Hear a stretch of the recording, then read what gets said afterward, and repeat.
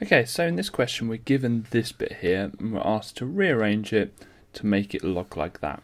Now remember, we don't use the right hand side at all in our answers here. That's there as a guide of what it wants us to do. This little triple equal sign means it's completely equivalent to, works for all values of x, so it basically means it's an identity. Okay, so we're looking at the left hand side and we're thinking, right, okay, so how are we going to do this? So first of all, I look at this bit and ignore the plus c at the end or plus 5 at the end. Now I'm thinking, right, okay, what can I do with that first? Well, the first thing I can do is I can just divide a 2 out, so I can factorize it with a 2 on the outside. And that kind of gets us started.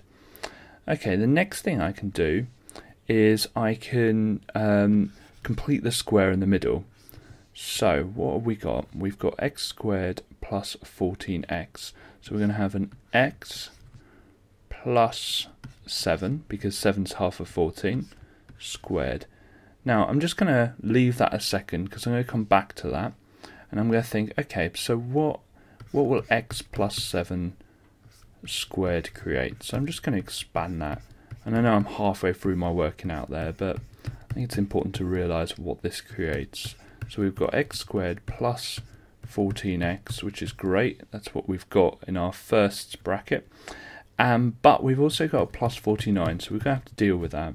We're going to have to somehow get rid of that and minus it off.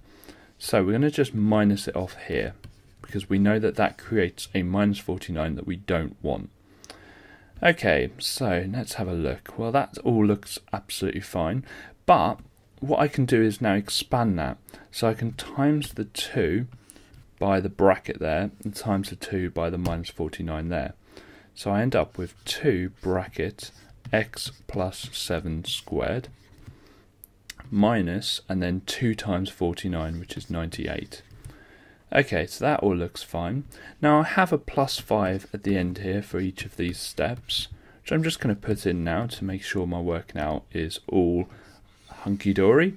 But this purple bit here represents the purple bit I highlighted in the question. That plus 5 is just incidentally there.